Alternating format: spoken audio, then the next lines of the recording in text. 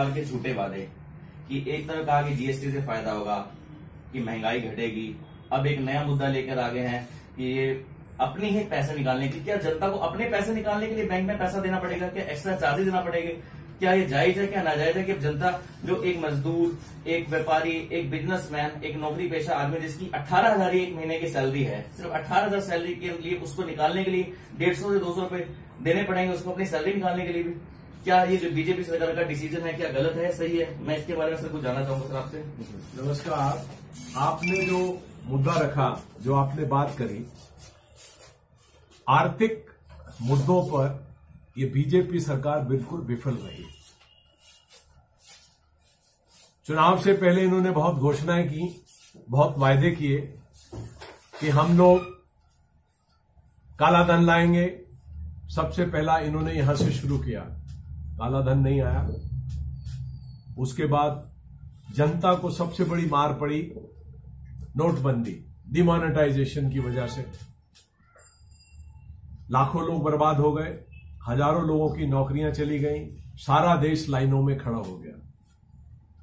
उसके बाद ये सरकार जीएसटी लाई। जीएसटी एक बहुत अच्छी चीज थी जिसको इन्होंने टोटल मिसमैनेज कर दिया। उसमें स्लैब सिस्टम लाके GST one nation one tax के दायरे में अगर आती तो उससे बढ़िया चीज नहीं थी। इन्होंने क्या किया, स्लैब सिस्टम करके उसको बिल्कुल ही खत्म कर दिया। 28, 18, 12, 5, जबकि इट शुड बी सिंपल। अभी तक लोगों को यह समझ में नहीं आई कि जीएसटी क्या है। आज भी लोग, सीए लोग जो हैं, वो जीएसटी का फॉर्म देख के घबराते हैं। ये तो जीएसटी का मुद्दा है। फिर सबसे बड़ा जो मुद्दा है, इस देश की जो लोग जो हैं, जो इस देश की जो जनता है, सबसे बड़ी जो उसको मार पड़ रही है, जो पेट्रोल के दाम थे। जब कांग्रेस पार्टी की सरकार थी तो उस वक्त जो पेट्रोल मिलता था वो 60 और 70 रुपए के बीच में मिलता था, क्योंकि इंटरनेशनल जो प्राइस थी, वो उसकी इंटरनेशनल प्राइस जो थी वो $120 थी पर बैरल।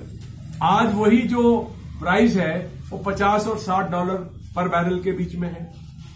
तो उस हिसाब को अगर कैलकुलेट किया जाए, जब पेट्रोल के ऊपर सब्सिडी खत्म की गई तब ये कहा गया कि मार्केट ड्रिवन प्राइस होगी, लेकिन मार्केट ड्रिवन प्राइस को इन्होंने, इस सरकार ने अलग कर दिया और जो पेट्रोल की जो प्राइस थी वो खुद तय करनी शुरू कर दी।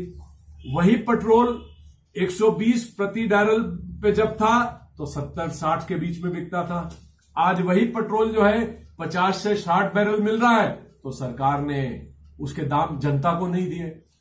6,72,000 करोड़ इस सरकार ने इस पेट्रोल की प्राइस से कमाया है। ये लोगों के ऊपर इतना बर्डन है, इस वजह से ये कंज्यूमर को जाना चाहिए था, जनता को इसका कोई फायदा नहीं हुआ। अब पेट्रोल की प्राइस के बाद मैं आता हूं जो बैंक चार्जेस की आप बात कर रहे थे। 20 जनवरी से नोटिफिकेशन आ गया है सरकार का कि आपकी हर ट्रांजैक्शन के ऊपर चार्जेस लगेंगे। अगर आपको अपने बैंक से आपको चेकबुक लेनी है तो उस चेकबुक के लिए आपको पैसे देने पड़ेंगे। आपका रुपया निकालने के लिए अगर आपको कुछ चाहिए तो उसके लिए आपको पैसे देने पड़ेंगे। फिर जैसे इन्होंने पेटीएम और भीम को लिंक कर दिया तो उसके ऊपर भी चार्जेस पड़ेंगे, जो कि सरकार ये दावा करती थी, सरकार ये क्लेम करती थी कि इसके ऊपर कोई टैक्स नहीं लगेगा, कोई पैसा नहीं लगेगा।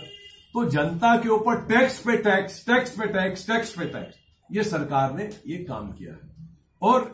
और ये जो वित्त मंत्री है, इसने इस देश की इकोनॉमी को बर्बाद कर दिया। सबसे बड़ी बात जो है, जो हमारी जो जीडीपी थी, कहां थी? 7.3% पे, वो गिर के आज जो है 4% के आसपास आ गई। लाखों लोगों की नौकरियां चली गई, महंगाई कंट्रोल में नहीं आ रही। तो आर्थिक मोर्चे पर यह सरकार बिल्कुल निकम्मी साबित हुई है और आने वाले वक्त में इस सरकार को, इस जनता को जो इस सरकार ने धोखा दिया है, वो जनता इनको सबक सिखाएगी। क्या लगता है सर, भारतीय जनता पार्टी ने कहा था कि अच्छे दिन आने वाले, तो लगता है आपको वाकई अच्छे दिन आए? ये अच्छे दिन आए हैं ना, ये कितने अच्छे दिन आ गए कि आपको बैंक पे चार्ज देना पड़ रहा है, आपको पेट्रोल के दाम जो है वो मार्केट ड्रिवन से नहीं तय हो रहे। सरकार ने 70 रुपए से जो 40 रुपए पेट्रोल मिलना चाहिए वो 70 रुपए आपको मिल रहा है। डिमोनेटाइजेशन के ऊपर लाखों लोगों की नौकरियां चली गई। अच्छे दिन आ गए। तो क्या संदेश रहेगा आने वाले 2018 के चुनाव के लिए, जो कि जनता को बेवकूफ बना के वोट लिए जा रहे भारतीय जनता? ये जनता बेवकूफ नहीं है। जो इस जनता को बेवकूफ समझता है वो सबसे बड़ा बेवकूफ है। आने वाले चुनाव में इस मोदी सरकार का पता नहीं लगेगा ये कहां गई। यही जनता जिसने पिछली सरकारों को बदल दिया, इस सरकार को भी बदलने में उनको कोई तकलीफ नहीं होगी, क्योंकि ना तो महंगाई कंट्रोल में आई है, टैक्स पे टैक्स, टैक्स पे टैक्स, टैक्स पे टैक्स। आने वाले 31 मार्च के बाद अगर आपको अपनी रिटर्न फाइल करनी होगी तो उसके ऊपर भी आपको कर्जा लेना पड़ेगा। ये सरकार ने आम आदमी का ये हाल कर दिया है। चलिए ठीक है सर, हमारे साथ जुड़ने के लिए धन्यवाद। Global advertisers scaling new heights in outdoor media.